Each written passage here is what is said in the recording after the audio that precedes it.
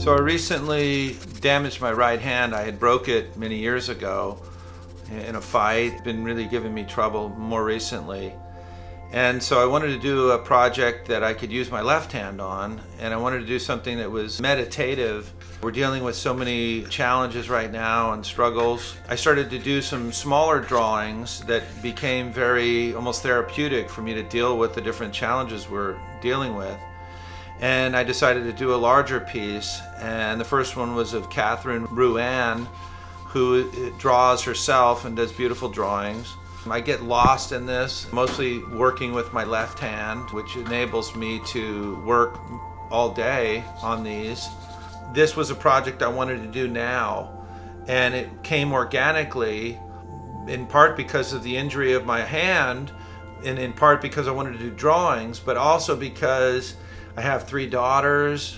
I had a wonderful stepmom in my life, my mother. I've been surrounded by females, and I've noticed throughout my life how they are so often a supporting role to men who are doing important things and following their dreams. I have a wonderful wife, Catherine, who supports me. So this series, in a way, is a way to pay tribute to the women in the world and do something that I've wanted to do for some time, but again, I wanted to do it in a more organic way, and for some reason this feels like the right time to do it.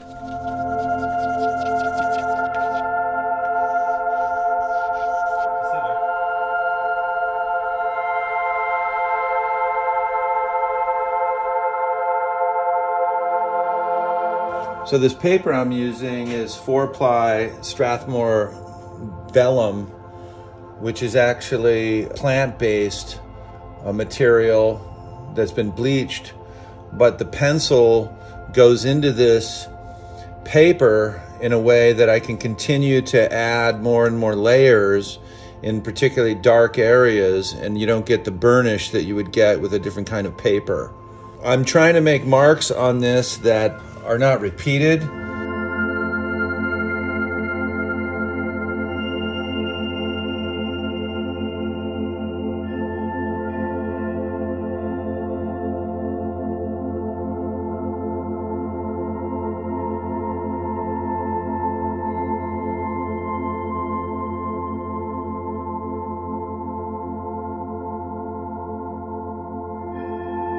Working with my left hand, there's a certain chaos and a certain randomness to this that I want, and it's indicative or analogous to my mental process. I have a certain psychology, in dealing with all this that I want to be expressed in the mark making and in the drawing.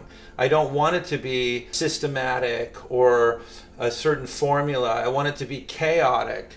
And yet I want to create something that's recognizable and hopefully beautiful, and people might be able to relate to beauty in the chaos, and they might be able to relate to something that's poetic and calming and beautiful, yet if it's looked at closely, you'll see the chaos and the anxiety. So I want that dichotomy to exist in these drawings.